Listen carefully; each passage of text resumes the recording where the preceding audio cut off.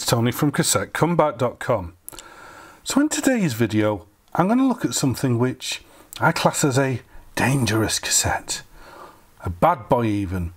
A bit like old Memorexes. You see, old Memorexes are known for being a bit temperamental, losing pads, shedding, and not usable now. They only got good when they got outsourced. And another company that, in my head at least, is like that too, is Scotch.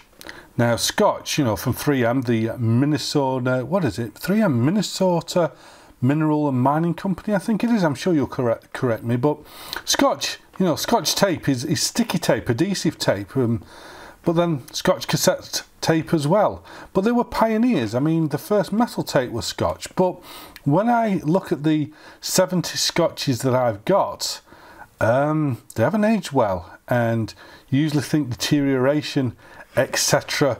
when it comes to these cassettes. So I got these because, you know, people like old 70s cassettes, especially sealed ones, even the Type Zeros, and I struggle to keep in stock because they're very collectible and they're very endearing, even though they're not much for recording on. It's all about the aesthetics and nostalgia. So I got these high energies, and they come in packs of 5s, and just let the camera refocus the colour, because when it's on red for a while it goes funny. But there we go. Look at this. How 70s could this be? I mean, this is from 1975, this cassette. You know, it's got taupe and gold and beige, and it couldn't look more 70s if it had a handlebar mustache and was driving a Jensen Interceptor. But there we go. High energy, made in Italy. So this isn't an American made Scotch, this is an Italian made Scotch. So I've got one which I've already opened. So initial expectations were low. This is going to be a sheddy tape that's going to look pretty poor, and you know, but it's for collectors. So you warmed it up, and then I looked at the J card, and this bit's hidden because, you know, they didn't do all clear cases in them times. But I was reading and I went, oh, this is good, and we're going to have a read of it. Look. Care. Before using your cassette for the first time, avoid any slack or tape scatter by running it through once in the forward mode. That's common parlance now for tape heads. When we get new tapes, we do a fast forward and rewind. You know, help it spool properly, see if there's any stickiness there before putting it in there and making our decks suffer because the tape's stuck together, and just generally loosening it up after decades of being stored. But this is the first time, like I say, 1975, that I've actually seen this written somewhere that you should do that. It goes, try to avoid running the cassette backwards and forwards unnecessarily. Yep. Use the stop button on your deck whenever selecting another mode, i.e. don't go from fast forward to instant play. Fair enough. Always wind the cassette to the end before replacing it in its case. Again, this is something everyone recommends now. Wind it all the way around, and I do believe that's the case, and it's the best thing to do. Don't leave your cassette near speakers or strong magnetism. Yep. Try to keep it away from heat. Use gloves to prevent erosion. I thought, that's really good, that. I like that. Nice tips that have, like I say, almost become biblical. It's what we do as tape heads. This is how we care for our cassettes, and I like that. And then the inside of the J card, yep, the high energy C90, blah blah blah. And then again, for a 70s cassette, it gives us some facts, and they're all, you know, dBs above IEC and blah blah blah. But at least it goes there. You hear more music, less background hiss, better low frequency distortion. Gives better reproduction of instruments like bass drums, and it gives us this nice little chart in a Nakamichi 700. They weren't messing around, were they? Frequency response versus the din. You know, sound tests you can see. I can't recall an earlier cassette which had this sort of stuff on, but I'm sure there are. But there are also better high frequencies, and that's it. Cymbals. Bass and cymbals, that's what I think about when I'm comparing tapes to see how good the performance is. Can I hear the bass nice and strong? Could I still hear the cymbals? And it says it's a very sensitive tape, picks up sounds that other tapes miss, and you can record at higher levels with high energy. So, a really nice informative J card. Then we look at the cassette itself. Well, it's a 70s cassette. They weren't really doing clear shells except for the, you know, Type 0 type clear shells, but it's not rattly. That isn't rattling. Could that be because it's an old Scotch and it's all stuck together? No, I fast forwarded and rewinded this and it was smooth enough. The tape itself, though, if we can focus on it, is a very deep brown. Look at that. That is a proper deep brown, and it's very shiny and well calendared. Which I was quite surprised, because it's either usually sandpaper or it's you know, the D, especially the D from say 79, is nowhere near this brown. So high energy, could this be a very fine particle ferric? And I'm thinking, could this be one of the first Super Ferrics? It's saying about the bass and the treble. It's saying about he can record it hotter. Or is it just going to be a 70s Scotch like Highlanders and stuff, which I've got, which are Dropout City and Stick? Who knows? We'll just pop that in there. Now, when I look at the box, did the eagle eye of you spot this? A free cassette recording guide. And here it is, a cassette recording guide. And I'm going to go into this because I looked on the internet for a PDF of this and I couldn't find one. So I'm going to have to PDF this, because this is, forget Pizza Hut vouchers or keyring or a pair of crap headphones.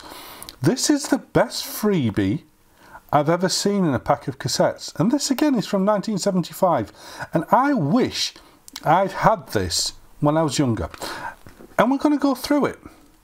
So, the introduction, it's intended to help you make the best use of your cassette recorder by telling you a little about the recording process, the cassettes themselves, and cassette recorders in a non-technical way. So, it talks about, you know, look at the chapters. What is sound reproduction?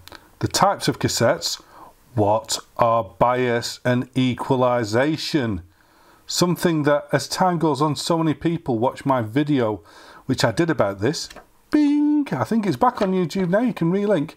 And said, oh, I never knew, oh, it makes such a difference. And I didn't know at the time. But here is in 1975 in a little freebie booklet. What are bias and equalization? Noise reduction systems. Cassette recorder controls. Making your own recordings. How Scotch cassettes are made. Care and handling do's and don'ts. Basic cassette troubleshooting and glossary. So it goes on about Thomas Edison succeeding to converting the air vibration directly into a wiggly groove on a wax cylinder. And then it goes on about that, and then it shows you sort of in a diagram how the tape, you know, you've got the bass, the guide, the tape itself, the coils, which is the recording head, how, you know, I'm not going to go through this because it'll take forever, but then you've got the different types of cassette tape, so you've got the commonest, which is a ferric, like Scotch Diner range, which are ones which I have not found too great performance with because of their age. And then you've got like the chromium dioxide, CrO2, and then it shows them, you know, we've got this one, the high energy Super Ferric, and then we've got the, you know, like I say, it is saying the Super Ferric, it's right there, but is it true? You've got the master cassettes, you know, we've got the normal, the chrome, type 3 ferrochrome. And then it goes on about what bias and equalization are.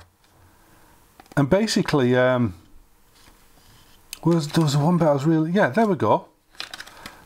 Yeah, bias pitch is not discernible to the human ear. And it talks about the bias and that low noise tapes need more bias than standard cassettes. Otherwise, the sound from them will be too bright. You know what I mean? And then you add bias to reduce treble and take it away to increase it type thing. And then it goes on about this. And like I say, I can't go through all this because it will take forever, but it talks about it. It talks about EQing, you know, the equalization. During recording, the high treble frequencies are boosted in a controlled fashion.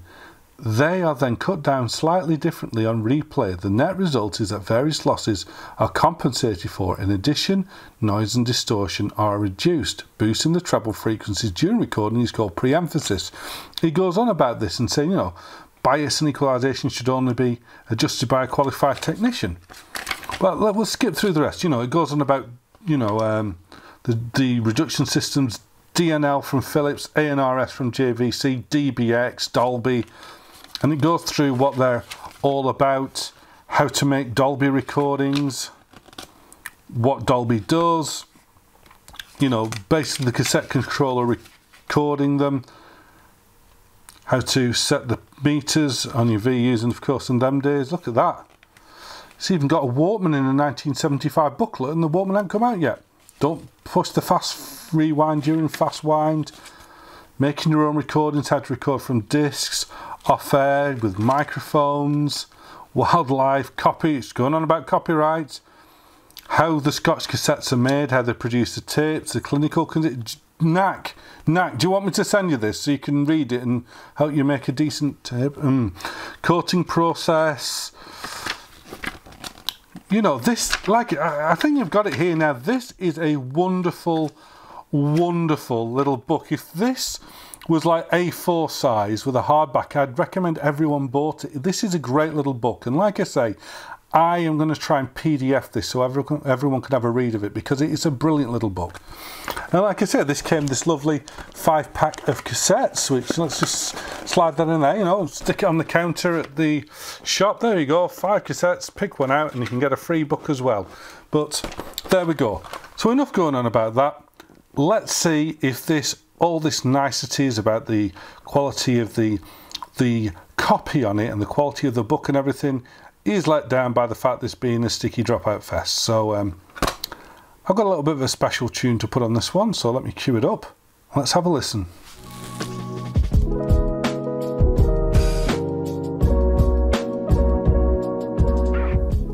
Okay, we shall use the CR7 today because, well, I've never met a cassette that it didn't like apart from broken ones or Type 0. So here's the Scotch. High energy. Is this a Super Ferric? I don't know. Let's try it out. I'm going to record this at around +3, and I think for 1970s Type 1, +3, if you can handle it well, is good going by anyone's book. So let's put it in and let's see if if it can calibrate it. So the track I'm going to use on this has an interesting story. It's one of my own tracks. It's a Villa Rosso featuring Nate J that comes out on the 24th of July, which is tomorrow if you're watching this live on all good streaming platforms.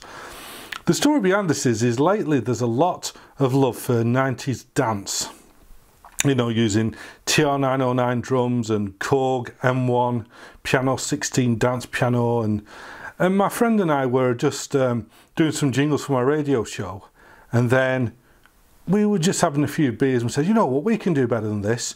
So we haven't done better, but what we've created here is a very stereotypical 90s dance homage, so to speak, by two guys that love this style of music, and it's a loving homage, and we liked it so much then, what the hell, we'll release it. What's the worst that can happen? Nobody listens to it, like the rest of my music. So I'm going to use this because it's got very pronounced hi-hats, it's got very good bass in it, and I've made sure there's plenty of mid-range in it. So let's see how this, bloody hell, 45-year-old cassette, 45-year-old cassette actually handles tunes that came out today. So let's give it a whirl. This is Villa Rosso featuring Nate J with Jack and Move.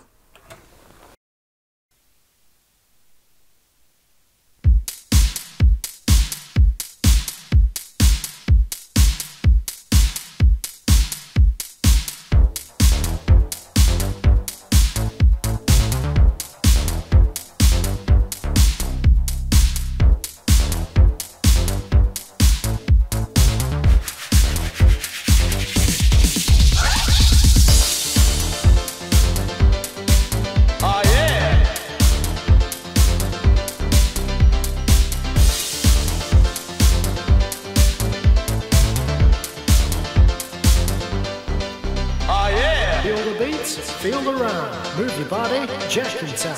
Feel the beats, feel the rhyme, move your body, jack and time. Feel the beats, feel the rhyme, move your body, jack and time. Feel the beats, feel the rhyme, move your body, jack and time.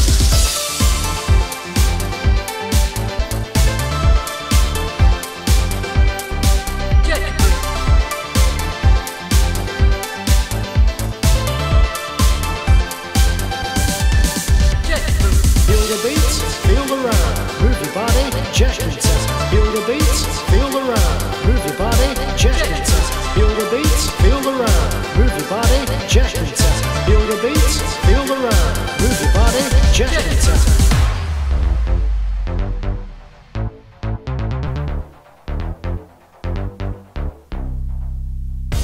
Hey ladies, can't see enough of you on the dance floor. Hey guys, it's no fun jacking yourself. Come on, get yourself a partner. Jack it.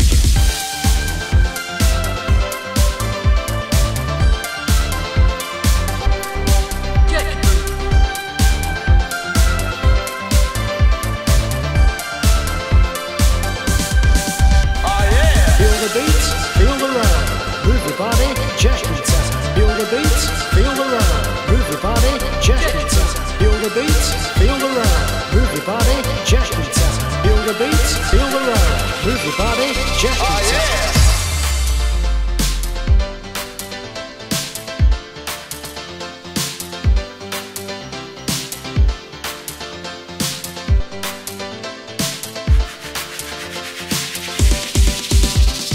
Feel the beats, feel the rhyme, move your body, jack in time. Feel the beats, feel the rhyme, move your body, jack in time. Feel the beats, feel the rhyme, move your body, jack in time. Feel the beats, feel the rhyme, move your body, jack in time.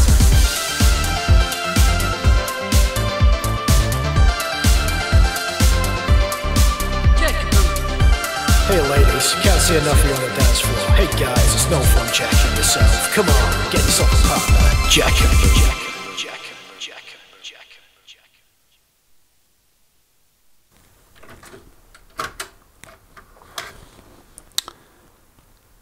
I like being surprised. I like being floored. This cassette, with all its intricate packaging, useful text, very grandiose look for the 70s, but more importantly, that performance gets my respect. This is a fantabulous cassette. The truth.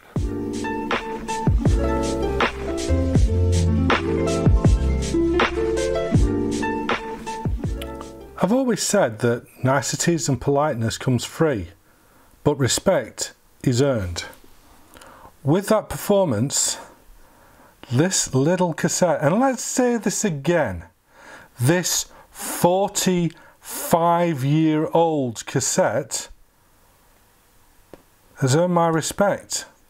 Not just because of how it looks, because it couldn't look any more 70s if it tried, not because it has a very detailed J-card with lots of good information on it, which nowadays has passed into the nomenclature of the tape head. Not because it's got this amazing cassette recording guide, which if you look at the back I didn't see, has got all the UK offices, but it could have been sold separately. Look, recommended retail price 35p. For the price of a copy of the Beano, you could make much better cassette recordings because of the knowledge this gives. No, this cassette earns my respect for how it sounded. It sounded brilliant. I just listened through the recording again. Couldn't tell any dropouts, couldn't tell any distortion, and it was peaking at +5. A 45-year-old cassette.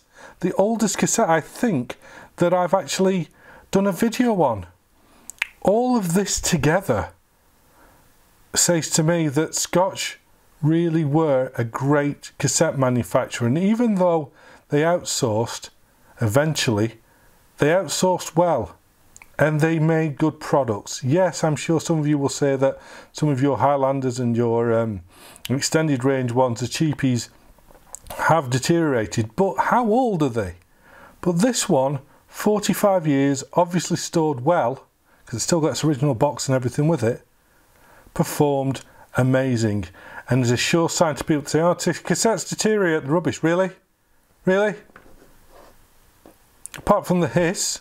And you only hear hiss when music isn't playing, but if you were to play that to somebody, eyes closed, here's some headphones, listen to this, and it didn't have very quiet bits in, would they A, complain about it being hissy, or B, would they know it was a cassette? 45 years old. I've got USB sticks that haven't lasted 12 months.